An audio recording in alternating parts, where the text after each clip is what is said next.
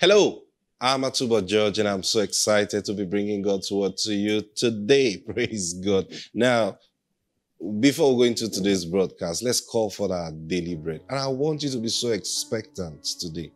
Why? Because God is faithful.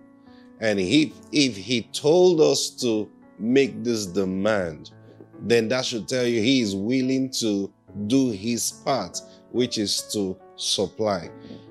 All He says, just like Jesus taught us to pray, give us this day our daily bread. Now that's it.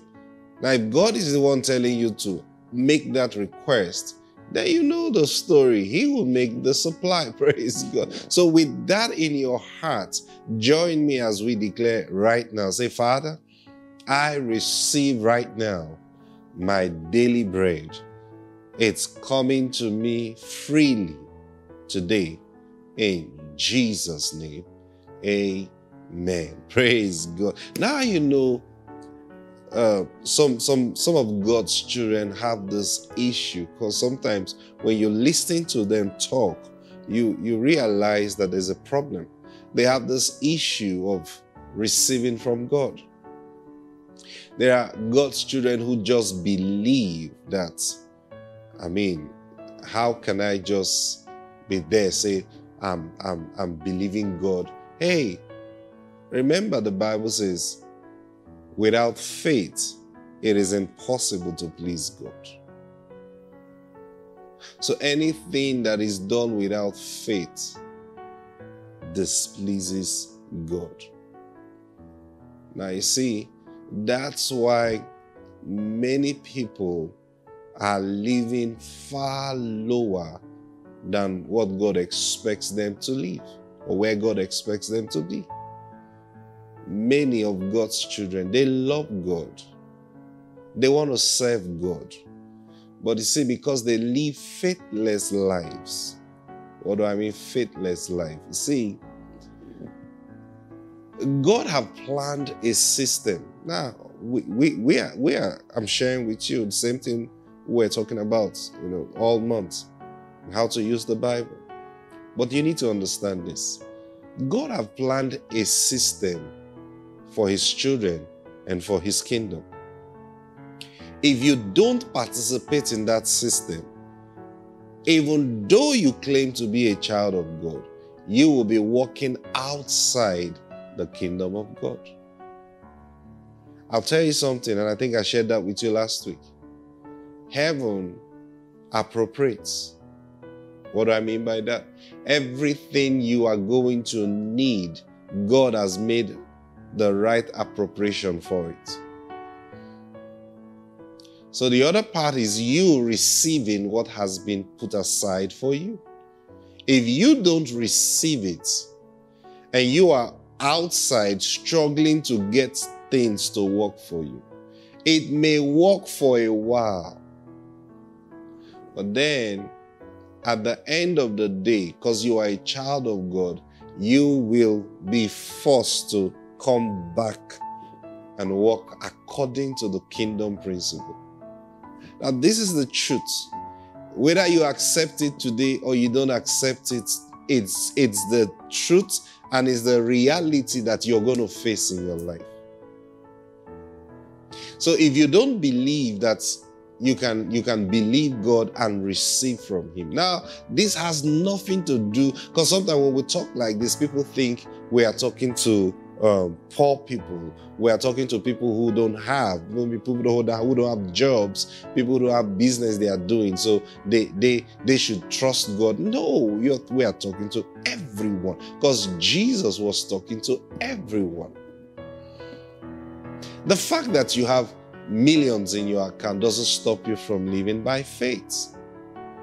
You see, so when we say living by faith, people just think, oh God, give me money, I don't have money. No, living by faith simply means that every step you make is in response to the word of God to you. Every step you take, you are taking it responding to God's word that have come to you. Now, how does this translate into finances, or how does this concern finances? Very simple. Every step you take, if you are going to be disciplined to take it by the leading of God, meaning waiting for his word to come to you, then the one who have spoken to you will bankroll it. Did you get that? Oh, must I wait for God to bankroll everything? Yes, you have to. Oh, I have my own money. Hey, you can spend your money in vain. The Bible tells us, except the Lord builds a house, the laborers are laboring in vain. Even though you have the money, if you don't wait for God, and then you go ahead and use your money to do what you're supposed to do, or what you think you should do, listen to me. At the end of it, you may finish doing that thing, but God will not dwell in it. That's the problem a lot of God's children have, especially those that have money. So you remember Paul said, he was telling Timothy, he says, charge them that are rich in this world, that they should be sober-minded, and they should not trust in uncertain riches. What was he talking about? Don't trust in money. Don't trust in money. But rather, trust in the living God. He used that word. He didn't say trust in God. He said trust in the living God. Now, why did he use the word living God? Because he is alive today and now. How do you trust him? He's saying trust him with everything. How do you trust him with everything? Wait for his instruction for every decision you want to make. Or you want to build a new house, not just because you have the money. Or you want to buy a house. I have the money, so you start scouting for houses. And then, I like this one, I like this one. How much is it? We have the money now. Let's pay for it. It's not done that way, brothers and sisters. No, it's not done that way. You buy a house like that, that house will eventually land you in trouble. Or that house will eventually become useless to you. So what am I supposed to do? Go before the Lord and say, Lord, I'm thinking, it's been coming to my mind to get a house. But I want to be sure you're leading me on this. Now, why are you doing that? You are setting yourself in the place where Jesus said, seek ye first the kingdom of God and his righteousness. See that now? Now, I'm taking time to pray, even though I have the money. I'm taking time to pray and ask the Lord, Lord, I want to get a new house, or I want to get a new car. I have the money in my bank. I've seen the price of the car. I can afford it. Why do I then need to pray? People think prayer is for people that don't have. That's where they get it wrong. Prayer is for everyone. Whether you have, you don't have, you pray. So you ask the Lord, Lord, this is what I'm thinking. What do you think about it? Now, when you say, what do you think about it? What are you looking for? You are looking for the word of God that will come from his mouth to you. That's what you're looking for. And so you begin to pray like that and pray like that. And I tell you, sometimes he will not answer you immediately. Not because he didn't hear you. But you see, if you're walking with God, one thing that you must settle in your mind is that you must have patience. Patience is not just waiting for so long. No, patience is having that mindset of being calm until the Lord tells you what to do. That's what patience is. So it's a character you develop in you. Why haven't you done that thing? Oh, I'm waiting for the Lord to tell me what to. Now, I mean this in all seriousness. I don't mean this as people use it for an excuse. They are lazy and they say, God have not told me anything to do. And what have you done about it? What have you done about getting God to speak to you concerning it? See that now? Because you ask the Lord, say, Lord, this is what I want to do, Lord. Please, I need your help. I need your guidance. What do you think about this?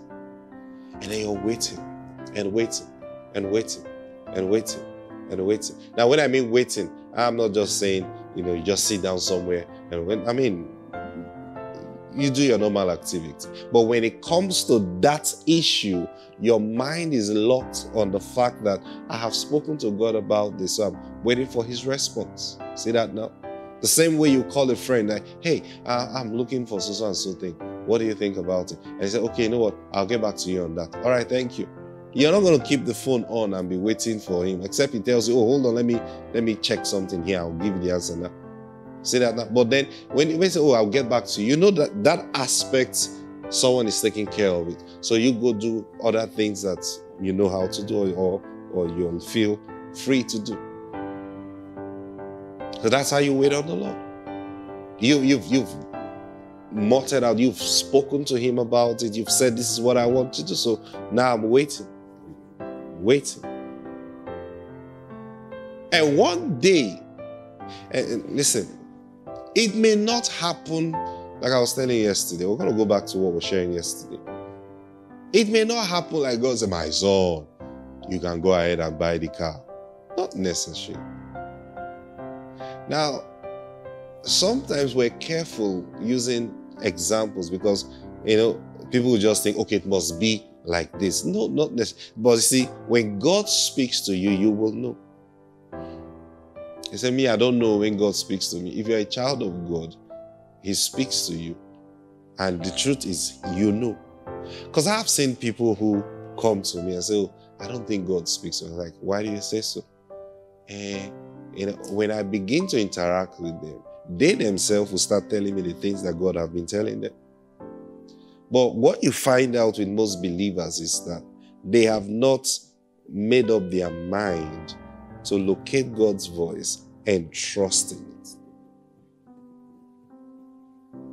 So now I want to do this thing. I have the money to do it. And then I'm trusting the Lord. And like, Lord, I'm waiting. And then sometimes you wait 1 day, 2 days.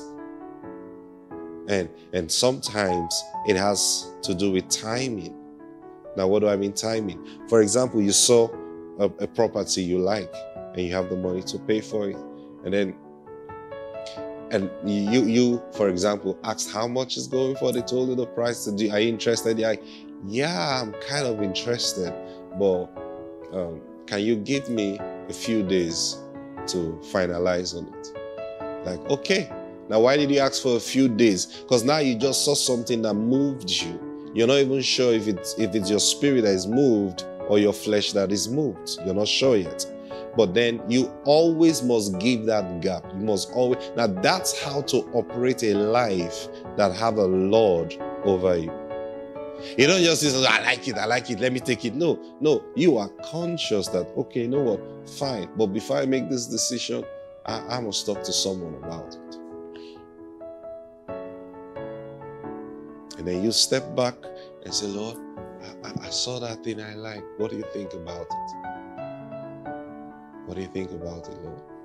And then, now this happens in every way, every decision you want to make. Marriage, finances, everything, it works. And then you go. By the next day, people are waiting for you for answer. And then you're thinking like, Lord, wow, you've not said anything to me yet. I need to get back to those people. Now, if you had told them, give me 2 days, give me 3 days. Now, truly speaking, if you made a commitment like that, God respects it. He does respect it. And that's why when you're making commitments like that, you have to make commitments that are reasonable. Because God's going to respect it. Now, when you wait for those number of days, if you are told them, look, give me 2 days, I'll get back to you. And after 2 days, you're at that time and nothing came to your spirit. Nothing came up that is pushing you in that direction. Then what do I do? Simple. You go to the Lord again, say, Lord, I've not heard from you concerning this. I'm taking it that you don't want me to get this thing. So I'm going to leave it. And someone say, must I be leaving everything? Hear me. Because I'm telling you as one who knows the Lord. If he has been trying to get your attention, but you're not responding, if he has been communicating to you about it and you're not responding, now you are about to make a decision which is going to be a mistake. Are you hearing me? So, because you're not sure you've heard him, and then you go back to him and say, Lord, I've not received anything from you. And I told those people I'll call them today. And by today, you've not said anything to me. So I'm going to call them and tell them I'm not taking it because it seems you're not interested. I tell you the truth. Between that time, that's if God wants you to have it, between that time and when you will call them, something is going to come up that will make it clear to you that God wants you to have it. And you know the truth? If God wants you to have that thing, He'll pay for it. Praise God. My time is up today. Now, I believe someone needed to hear this because this was like the Holy Spirit just stepping in. Praise God. I pray for you now. I don't know what decisions you're about to make. I pray for you that the Spirit of God will guide your mind and you will not make mistakes in your decision making. I pray in the name of the Lord Jesus Christ that the Lord will guide and help you. His voice will come clearly to you. In Jesus' mighty name. Amen. God bless you. I'll see you tomorrow.